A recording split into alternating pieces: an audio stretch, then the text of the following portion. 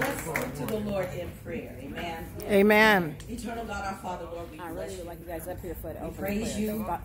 We give you glory and we give you honor.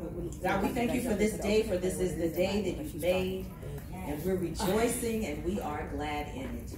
We thank you, Father, for allowing us to make it to this beautiful setting, unharmed, unscathed. We made it, and we're glad to be here celebrating with our sister Tracy Watson.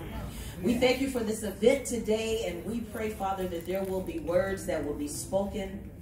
There will be actions that will be taken that will encourage the women who are here today, that will help them on their journey, because as Nikki Thomas has already said, it's not easy. Yes. But we want to learn how to love our sisters. We want to learn how to support our sisters. So we pray that something will be said to encourage our hearts today, to motivate us, to encourage us. If we have not been doing that, that we will start from this day forward. So we thank you for all the sponsors that have supported. We thank you for all of the women and the men that are here today. And we're just expecting and anticipating a wonderful time today. So we thank you again. We bless you, and we call it done. And everybody who agrees with me today, say amen. Amen. And amen. Amen.